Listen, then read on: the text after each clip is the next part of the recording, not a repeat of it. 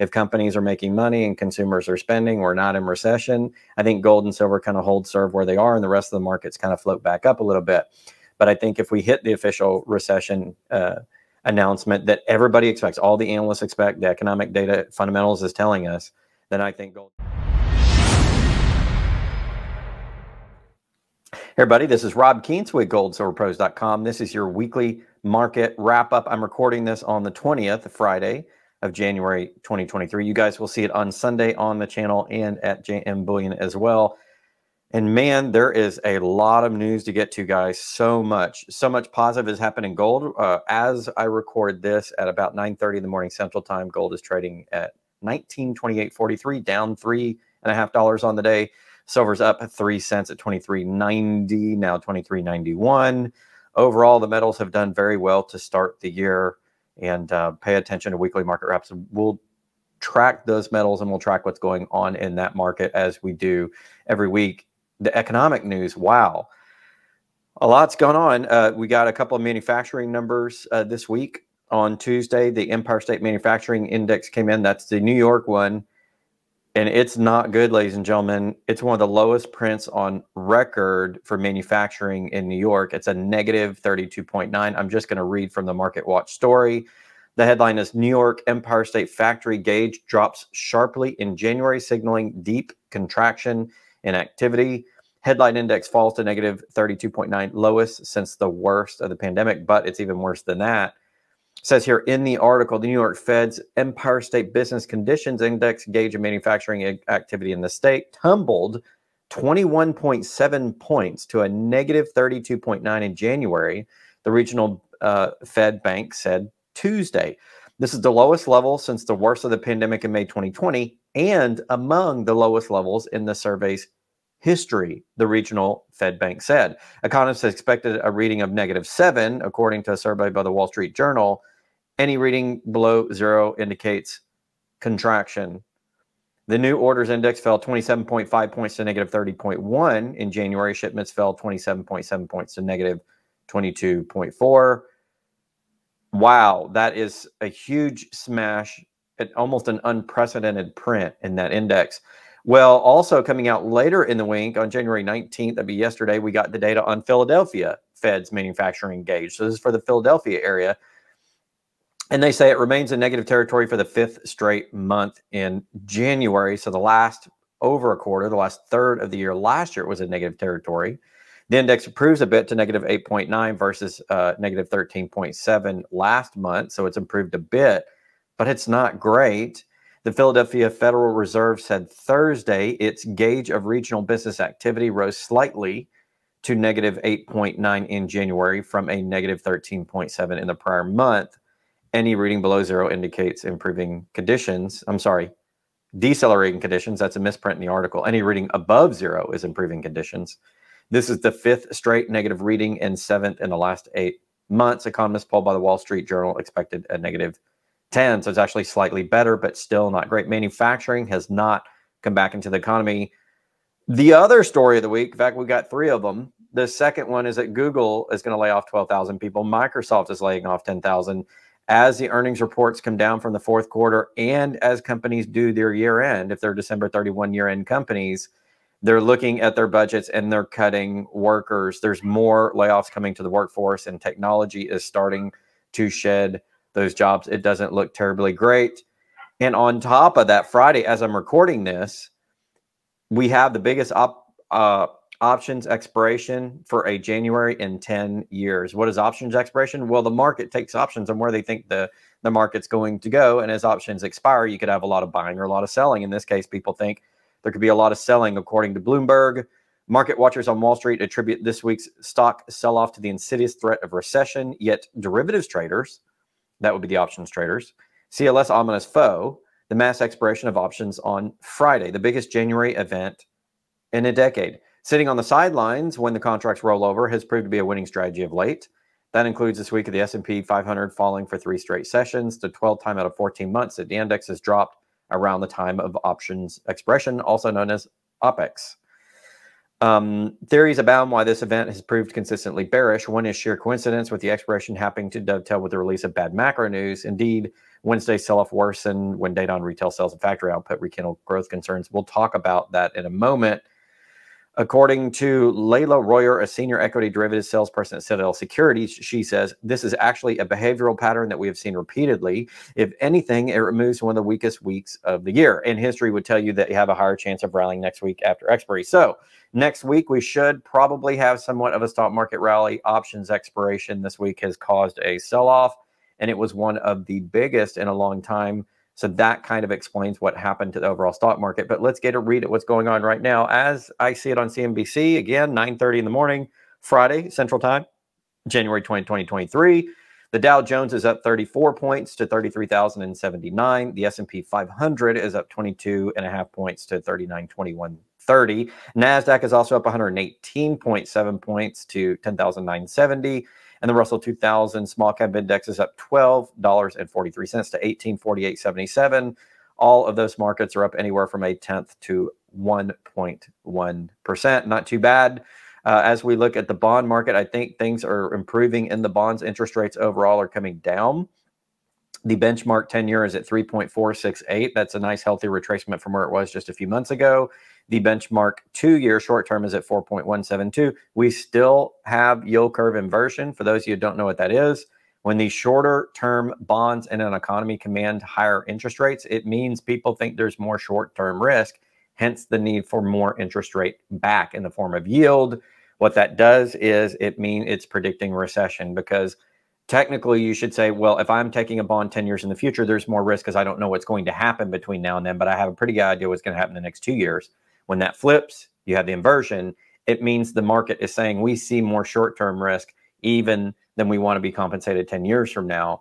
So recession and then recovery is the story there. That's why we follow the yield curve inversion. Moving over to cryptocurrencies, they've done quite a bit better. Bitcoin got up to about 20,000 last week, I believe. Now it's trading at 21,139.82, up $28.30 on the day. Ethereum is trading at 1563.47, up $6.50. Litecoin trading at 84.87, up 66 cents. XRP unchanged at 39 cents. It's not moving.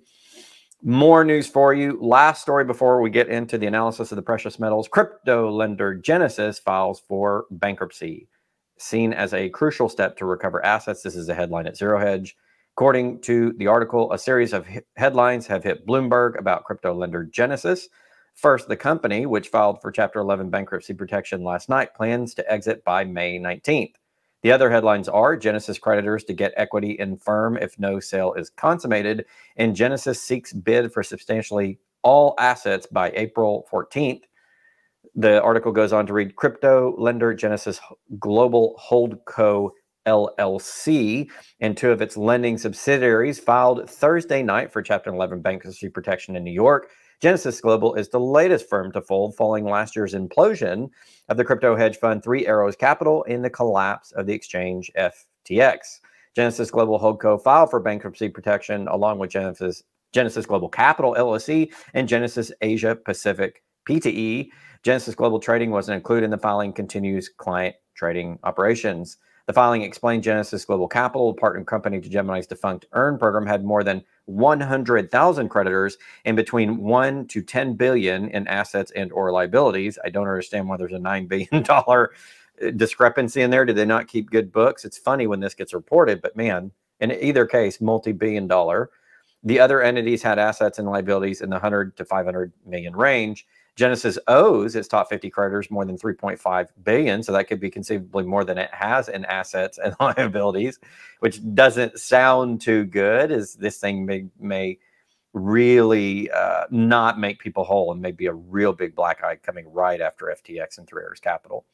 Some of those creditors include Gemini, VanEck, New Finance Income Fund, Moon Alpha Finance, Marana, and Cumberland. Oh boy, you guys better check your investments, because they might have had investments in Genesis even if you didn't check those. With paused redemptions and new loan originations halted, Genesis wants to reach a solution with its lending business. The lending firm halted withdrawals on November 16th following FTX's collapse. Quote, Redemptions and new loan originations in the lending business remain suspended, and claims will be addressed through the Chapter 11 process. Genesis and its advisors will continue to evaluate options to advance the process to reach a global resolution, Genesis said. Doesn't sound terribly great, but now it's time to get into the gold and silver analysis, your favorite part when you come to the program. And of course, we're going to start on the CME Group's website. We're looking at volume and open interest. If you had been watching the show last night on Gold Silver Pros, you would have known that I mentioned that the open interest has peaked just a little bit here lately, and it may not be doing exactly what you think it is. Let's look at the tail of the tape. We've got Thursday's data, as you can see, loaded right up. We're having a rollover out of the February contract into April. We're already starting, ladies and gentlemen, to move to April as the dominant contract for gold. And people are maneuvering out, so they're getting rid of their positions and rolling, or they're doing EFPs. EFP is exchange for physical. According to the CME Group's website, between this market, the COMEX, the Commodities Exchange here in the United States, and the UK OTC market, where they also trade gold. And so if people aren't getting the prices here that they want, they can go to London. 7,232 people did that exactly on Thursday. Or they can take delivery in the London market that way. That's why it's called exchange for physical. Interesting position we saw on Thursday, a little bit of liquidation in the market. We'll get to prices here in a moment. Let's look at Wednesdays just to get another year's worth of data. Another almost 7,000 exchange for physicals to London. Why is everybody going to London for gold? Is it just a difference in price or they want the physical? I don't know, but exchange for physical, you can get the physical if that's how it's settled. Why are people going from the US to London for exchange for physical on gold so much lately? Could it be there's not enough really liquid here in the market that we think here in the good old United States of America? Maybe that could be the case. In any case, 15,260 contracts on Wednesday rolled over to April. You can see this is becoming the dominant month. Let's look at settlement so we can look at pricing action. Prices are determined here, 1931.80. The current price is 1928.27. So there's a little bit of difference between what's quoted here and as it goes out to the various other websites. It's just the time difference are basically the same according to Thursday's data. February had the most activity, 216,000 contracts, 216,083, although April had 51,000 contracts. So if you want to know the price, you got to basically add up this one and this one, because this has got enough frothiness in it. This is going to affect the price. So in both cases, they were up either 1680 or 1690. So you get a consistent price. A little bit higher down the road, which means we have the proper market, 1940.60 for the April contract and 1923.90 for February. That is normal. It means that people expect the gold price to rise the next few months. It is not in backwardation. That is a normal market. Moving over into the ETF data and the COMEX data as it's shown here at Nick Laird's Gold Charts R Us. Love this website for the data. We always go over the 4-week chart on the COMEX. This is the US market.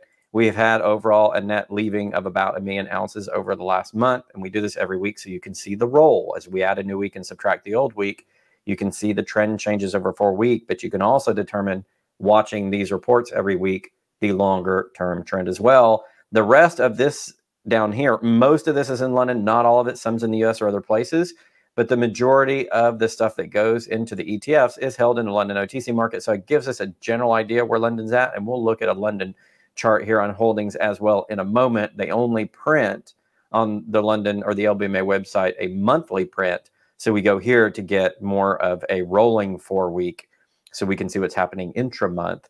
And overall, almost even on the ETFs. There's about almost 1 million taken out of COMEX and 1 million total, so it's about even. If we look at GLD, the big daddy of the ETFs of them all, there has been a roll-off of gold. I've been saying this story over and over since Silver Squeeze of last year. That'd be late January, early February of 2021. Actually, 2 years ago now. This has been the roll-off of gold. You'll see the same thing in silver. People are taking physical delivery, and we're going to see that in the Chinese market too. We'll get to that just in a moment because we have the December data for the China Shanghai. But now we're at the CME Group's website, and we are looking at silver again, increased open interest, which means people are rolling to the new contract. We're going to see that on the volume and open interest, and we see people going out of March and moving more into May and a little bit into July. So a little bit of hedging of bets here across 2 different months. Some additional activity in both of these. We'll see what ends up the dominant month. In any case, right now, the dominant month for the current trade, 110,000 contracts of silver is for March. 912 EFPs over to London. Total volume 66,630. That is Thursday's data. If we look at Wednesday's data, we usually look at a couple days so you can get the gist of what's been going on. Same basic trade, same basic EFPs, nothing big there. You see some silver flowing out in a little bit of silver and deliveries on COMEX, and then some going for delivery in London, more of it going to London. When you see more deliveries going to London than you see on the COMEX, it means the COMEX doesn't have enough liquid silver and or gold to fill it. See, more EFP here. This is to London. This is on exchange on the COMEX deliveries. So you can tell there's more movement over to London. I don't know why there isn't as much physical settlement on COMEX as people want, but you can see that in the EFP numbers. Again, March is a dominant month. Open interest for Thursday was 67,451. The prior day for Wednesday is 110,588. Silver was up 22 cents on the day to close at 23,870. I just show you this data so you know how we determine the price. And so the day before it was down, and that's how you do it. Going over to the inventory numbers, you can see here off of COMEX that we've had about 6 million ounces flow off in the last 4 weeks off of COMEX, 16 million ounces total. So that additional 10 million ounces came mostly from London or the various ETFs wherever they're storing their funds. And again, if you look at the granddaddy, the SLV for silver, cent silver squeeze right here, runoff of the exchanges on SLV. So this is London runoff. This is COMEX runoff. We're seeing runoff everywhere. Physical delivery, physical delivery, physical delivery, physical delivery. So regardless of what you hear in the news, the physical delivery market is very robust. Here is the London data. We don't have new data on silver and gold. We'll get it hopefully here pretty soon for the final month. Gold right now, they're holding 291 million ounces and silver 140 million ounces. And again, a lot of that is taken up in what these ETFs, so it's not all free. And that's why I show you this, so we could subtract all the numbers and figure out how much is free or just get a general number. But I show you this chart to show inventories came off in silver heavily, and now they're starting to come off in gold. They came off in silver, but now they're starting to come off in gold. When they come off in gold, this is investment demand. And when you see investment demand in gold, you'll start to see more investment demand in silver, and that silver will run off faster because I think most of this runoff was industrial. And this runoff that's going to come as gold runs off is going to be a lot of investment. We're starting to see investment demand return to silver. That is a positive, ladies and gentlemen, for the market. Last report for you, ladies and gentlemen. Here is the Shanghai data. We are en.sge.com.cn. That is the Shanghai Gold Markets English version of the website. This is the English version of the report. The only thing I want to show you are the two tables. We're going to show you the trading volume in weight, and we're going to show you the trading volume in renminbi, the Chinese currency. Basically the same. The overall month-on-month trading volumes are down 6.17% in gold products. Year on year, they're down 60%. So there's a lot less delivery in Shanghai that there have been a year ago, but there's still healthy deliveries. I'll show you that in a moment. And when you do it in renminbi terms, you get the same thing, although it looks like the renminbi may be strengthening a little bit to the dollar, because even though the physical deliveries are down 60%, the amount that were paid for those deliveries is only down 11. So a little bit of strengthening of the Chinese yuan. You can see that here in the numbers versus the dollar, because even though the physical deliveries are down more, the dollar is weakening to the Chinese renminbi or the yuan.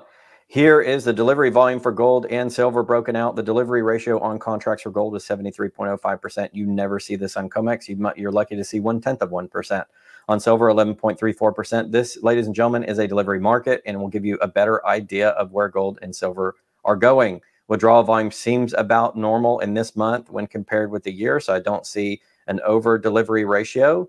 But the present month delivery ratio for gold is a little bit higher at 79.10 to the cumulative total of 73.05, and silver is quite a bit higher at 21.35 to 11.34. So we are, even though the overall volume on Shanghai is down to last year, the delivery volume for December was the strongest of the year at the end of the year compared with the average for the year is the way you read that. So in other words, the deliveries overall in Shanghai were down, but for where they were a year ago, but December was one of the strongest months for the year. So there's a little bit of a rebound going on in the physical deliveries in the Chinese Shanghai market. So much going on. We've had crashing numbers with regards to manufacturing. It's just been absolutely horrible. Some of the rest of the economic data I didn't get to. We had decent numbers on continuing jobless claims that were about what people expected, so I won't read that out. Existing home sales were okay, slightly better than expected at 4.02 million. Some green shoots there. The Home Builders Index from the National Association of Home Builders is a little bit rosy at 35, but industrial production is down to only 78.8% of capacity. So it's manufacturing that's crashing right now. We've had about a break even in jobs from expected, and overall the real estate data looks slightly rosier. That's not a great readout on the economy, but at least we do have some rebound in the bond market, the stock market, the crypto market as well. Precious metals are holding serve. We've had gold pop up through 1900, a key support and resistance level. I fully expect that to test that back down on the downside, maybe even fall through before we start getting the gist of the earnings reports. The big piece of data that's going to determine whether gold and silver are really going to run this year is, are we heading to recession? If companies are making money and consumers are spending, we're not in recession. I think gold and silver kind of hold serve where they are, and the rest of the markets kind of float back up a little bit. But I think if we hit the official recession announcement that everybody expects, all the analysts expect, the economic data fundamentals is telling us, then I think gold and silver are going to pop back up, and I think they're going to re-challenge. Gold's going to re-challenge its all-time high at 2069. I think silver could approach 35 to 40 this year, depending on how bad that recession is. We'll have to see. That's what we're waiting for. I think the initial move into gold the last couple of weeks has just been reinvestment. In January, a lot of money tends to move back in the markets from the sidelines, and a lot of the markets are benefiting, not just gold and silver. So we can't read too much into it. Yes, I do think people are saying we want gold and silver, but don't expect this to continue next month until we see how the economy is doing and how the Fed reacts. If the economy goes in a recession and the Fed reacts by easing, then you could have a big change in the gold and silver markets. I don't know when that could occur. I suspect that that's going to occur this year. That's what all the analysts believe.